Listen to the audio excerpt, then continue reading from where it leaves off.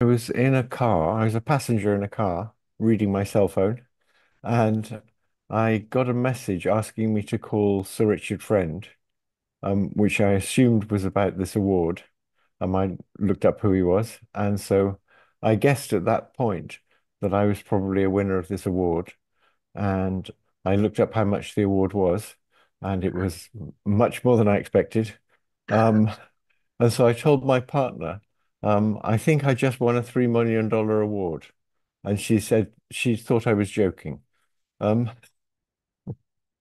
I had to show her the email for her to believe it. My And first reaction was, they really spare the money. It's a developing country. I was very surprised that anybody in Vietnam could produce an award like that. I knew very little about Vietnam.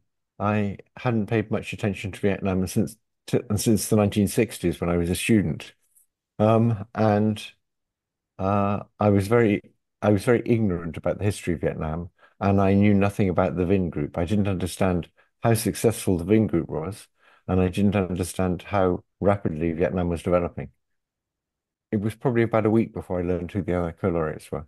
I was very pleased to see that Jen-Hsun Huang got it, and also Fei-Fei Li, because two of the most important things in the development of neural nets was being able to get enough computation, and the NVIDIA chips were wonderful for that. Not just the hardware, but the software made them easy to use. And I've been a big proponent of those chips for a long time. And Fei-Fei Li had made a wonderful database for doing vision, for testing programs that can recognize objects in images. And so they were both very important in the development of deep learning. And it was very nice to see them honored as well as Yoshua and Yann and me, who were important in developing the algorithms for deep learning. Makes a lot of sense. It's clear to me that people like um, Jen-Hsun Huang producing the hardware at NVIDIA, and also some people at the large companies like Jeff Dean at Google and Demis Hassabis at DeepMind. They were both very important too in the development, and they both work in industry. And I think it's good to just honor the people who are crucial in the development of it, independent of where they work. VinFuture has more flexibility, probably. It's got less history and constraints on what is done with the prize. And so I think it's unlikely that the Nobel Prize committees would have awarded a Nobel Prize to Jen-Hsun Huang. It's partly because they don't have a Nobel Prize for that. Um, so in that sense, you have a lot more flexibility. You don't have a limited range of things that they can give a Nobel Prize for. But it's also a novel thing to do and very good that you could use your flexibility to do things like that. I think there's a problem, which is that there's been a lot of sexism over the last 100 years.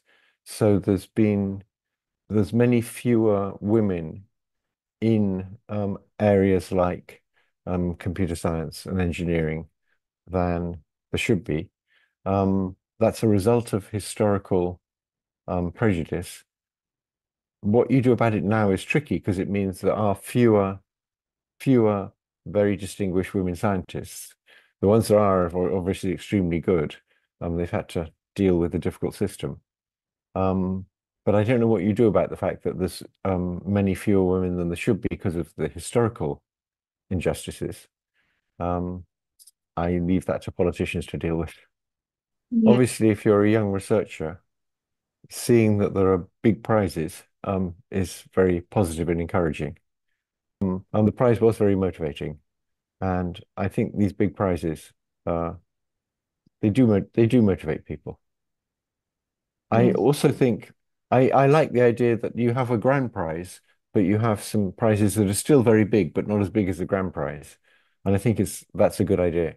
I think smaller prizes are also very useful. Only those aren't smaller prizes; they're still big prizes. I certainly think that a big prize like the VinFuture Prize can make leading scientists far more aware of what's happening in Vietnam. So I think as a result of this prize, there's now collaboration between Jen-Hsun Huang and Vietnam.